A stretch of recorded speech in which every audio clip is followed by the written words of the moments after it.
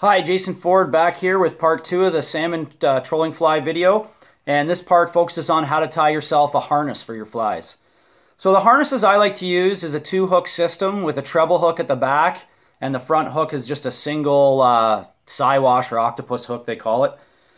So what you're going to need is obviously some good strong hooks. These are size 1 VMC 4X strong treble hooks. Make sure you're buying at least 3X or 4X strong hooks, guys, because there's no sense in having your cheap hooks bend out on you. I've got a 3/0 Gamakatsu. You can use 4/0 as well. This is an octopus hook, so this will be the first hook. You're going to want a few beads. These go in between the 2 hooks. They help complement the fly color. They also help keep those 2 hooks from getting tangled. And 40-pound fluorocarbon line is what I like to use for all my, my flies and all my meat rigs. So to get started, we're going to tie a snell knot onto our octopus hook. Now, give yourself about 10 inches of tag end here.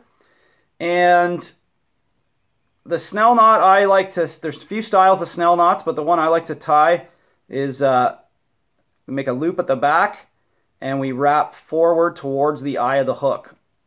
So about 10 wraps forward seems to be adequate for this diameter line.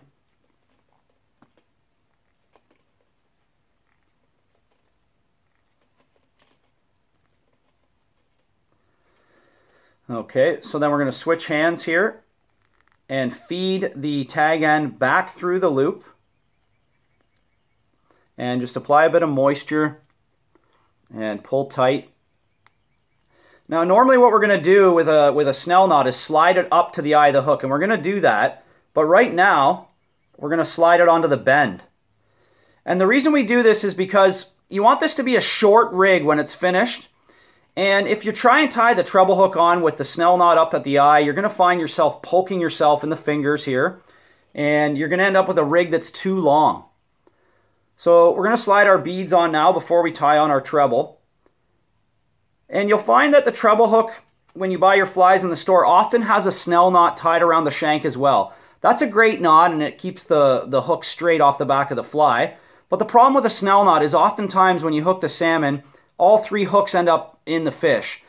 It becomes very difficult to get your pliers in there on the bend, and you'll find that you have to grab the shank. Now, if you've got a snell knot tied around the shank, you're going to damage that snell knot, rendering that fly useless, and that's the fly that just caught you a fish.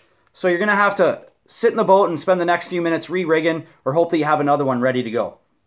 So the knot I like to use here is called a 00 slip knot. So we feed through the eye of the hook, getting as close to the beads as we can because we want this to be a really small knot, not using up too much line. And we make 2 O's, or loops. And we're going to feed this tag end back through both loops. And we're going to apply a little bit of moisture. And we're going to pull tight.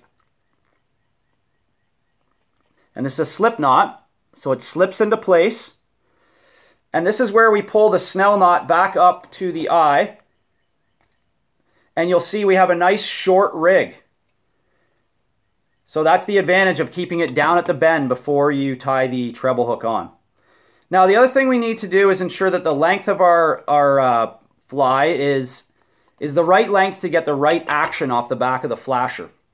So I have a meter stick here. I like to make all my flies anywhere from 18 to 24 inches in overall length. So I'm going to cut this fly here at 24 inches today.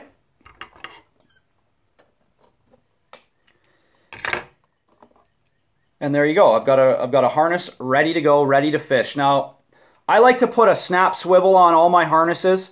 Some guys like to tie a loop knot, but before you do either, make sure you slide your fly on the rig. And there you are. You're ready to fish. So I hope you found these 2 videos helpful, whether you tie your own flies or whether you're re-rigging the flies you purchased in the store. Hope this helps you get more fish in the boat this year.